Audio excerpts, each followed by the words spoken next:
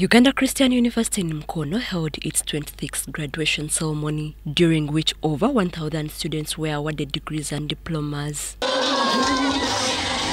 Among the graduates was Dr. Desire Mwebaze, son of AG Police Commissioner Pidson Mwebaze, who graduated with a Bachelor of Medicine and Bachelor of Surgery.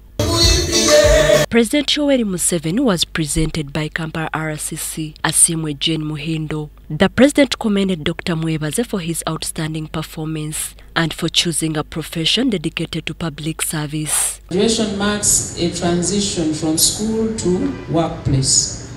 Therefore, you will be expected to carry on with the values of diligence, integrity, and hard work in the execution of your duties. This is what will enable you to excel in your field. He emphasized that sciences are key to Uganda's future and urged Ugandans, especially students, to embrace them wholeheartedly. The problem of Africa is not the lack of natural resources. The problem of Africa is developing the human resource to exploit the natural resources. We need more professionals with scientific knowledge and skills to help us solve the challenges that threaten our survival and prosperity.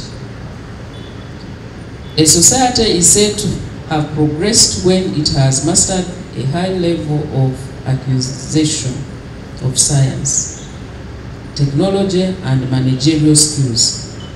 This is the premier of development, like the needle in a gun that activates the bullet to go forward. The First Lady and Minister of Education, Yoweri Kaguta Museveni, was presented by Yoweri Kaguta, the CEO of USO. She underscored the need for civil servants to serve with empathy and seek divine guidance in their roles. You now carry the title of doctor, but more than that, you carry the legacy of a leader or the leaders or people who believed in you. So that's what you are carrying.